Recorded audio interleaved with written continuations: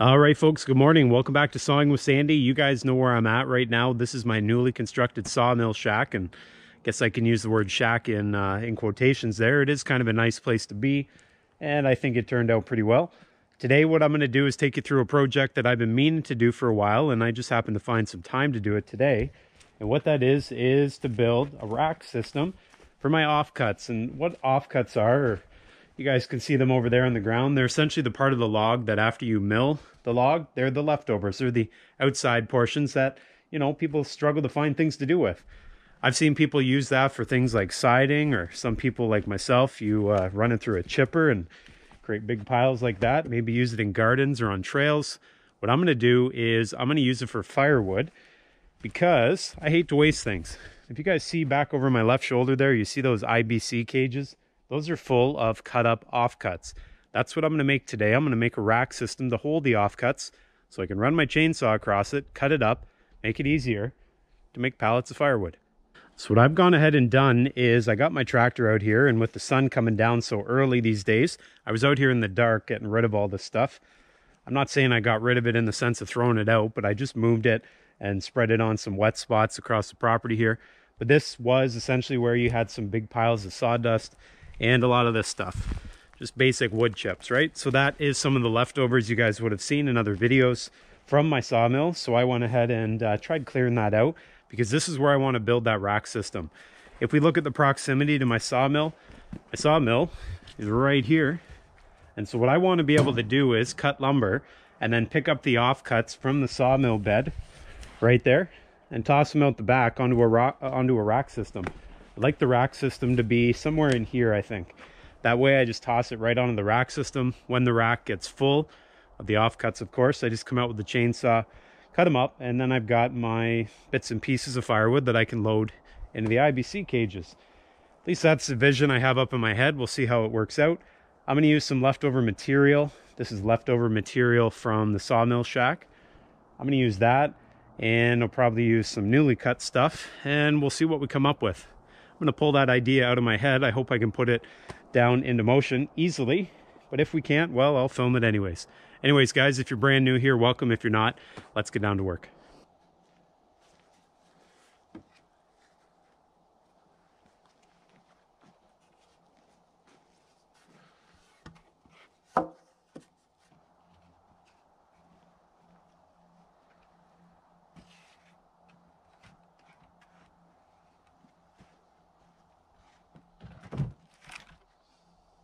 Some of the wood, as you guys can see here, with all these holes in it, it's really not worth much at all. So I just sort of cut it the odd time and I save it for projects like this.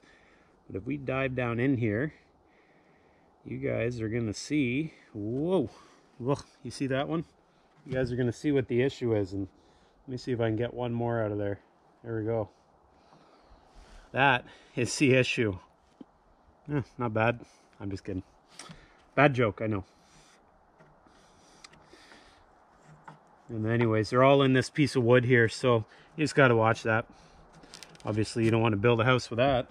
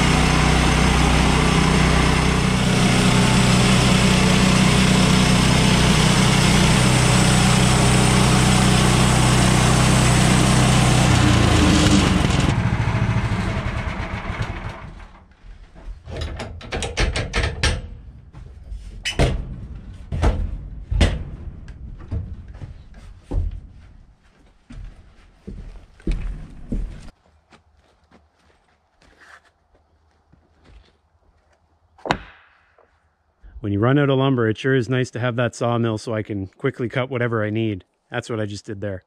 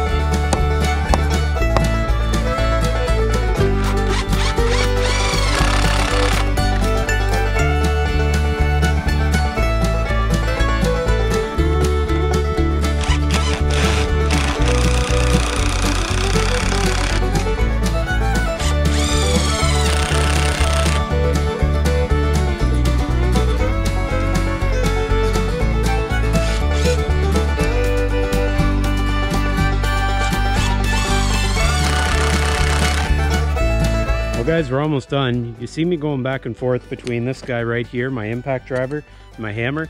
There's a reason for that. When the temperature's cold and my batteries are getting up there in age, they tend to die quickly. I have 2 batteries on the go and they're both dead, so we got to nail off the end of this.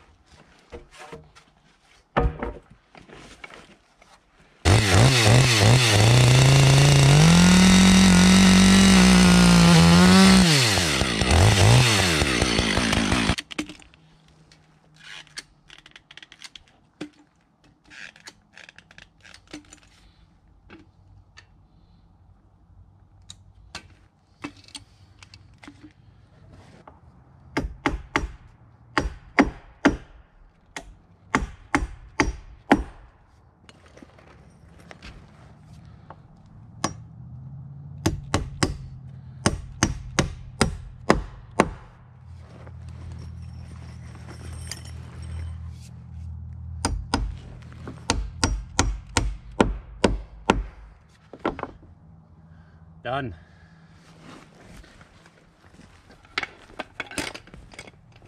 Well, folks, I think that's just about going to wrap it up here. That is a pretty solid effort here today. I took some scrap lumber and I made it into some offcut bunks, and this is sort of the idea I had floating around in my head, and I put it into action here. You guys can see it's nothing more than some 2x4s, and I got a little 1x4 down there for the cross piece, but 2x4s for the most part. It's 12 feet in length. These sides here from this end down to the bottom, that's just over 5 feet. I think it's 62 inches if I'm not mistaken. So I got those at 62 inches and then total length at 12 feet. I just added in some braces there as well just to strengthen things up. I also might have gone a little overboard here, but I did use construction adhesive, some nails and some screws. And as I mentioned a moment ago, I was using screws and nails intermittently. Interchangeably, because I was running out of power on my impact driver. So I was going back to the nails at that point. I think it's going to work pretty well. I'm not quite sure the functionality of it yet. I may end up putting another piece of wood along the bottom just to increase the distance between the bottom of the offcuts and the wood here. I don't want to be coming through with my saw and then hit this. Inevitably, that's why I made it out of wood, because I'm probably gonna hit it at some point, but might put another piece of wood here just to raise it up. We'll find out next time when I actually put it into action. Now, you guys may be wondering, why did I move it over here when I had it in this location a moment ago? Well, I was working here and I started thinking to myself, when the snow lets go on that roof here, it's going to be going about 70 miles an hour, and there's going to be a lot of it, and it's going to end up on that thing. And I don't know how strong that is. I think it's good, but you know, all that weight coming at 70 miles an hour may do some damage. So moved it out of the way. It won't get buried in snow and certainly won't get broken. And aside from that, I also want to do a little bit of tractor work in here still. I know snow is on the horizon, but I still want to get in here and clear some of these chips out. That's a dead tree, so I want to take it down before it falls down. And so it makes it better just to have the offcut bunk over there, and I think it'll work pretty well here. If for whatever reason it's not going to work here, well, I simply come in with the forks on the tractor, slide her out of the way. Might even be able to do it by hand. Anyways, you guys saw me looking at some really holy wood earlier. I'm talking about actual holes in it. I had all kinds of bugs in some of this lumber. I'm going to tell you the truth, I did not use it in this. I sort of came to my senses here, and they're still sitting over here. You guys can see them here. That's some pretty horrid stuff there.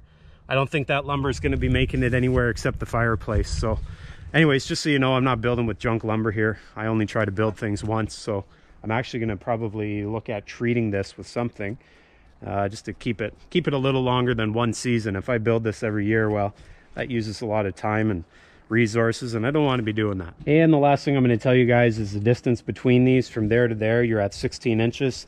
So that's what you can expect if you follow this sort of build pattern here. And I think it's going to be pretty effective. Make sure you come on back next time, because I will put this into action. My goal is to build this up with offcuts, obviously, come by with my chainsaw and just zing through them at 16-inch lengths, and then put them into IBC cages like you see over there, so that I can use for maple syrup making, or who knows, maybe I'll even use it for kindling in the house. So that's it for me here today. I definitely put a sweat on the brow, and I think the little itty bitty white stuff is starting to fall, so we'll see what tomorrow brings. Guys, I appreciate you watching. Make sure you subscribe, and I'll see you all next time.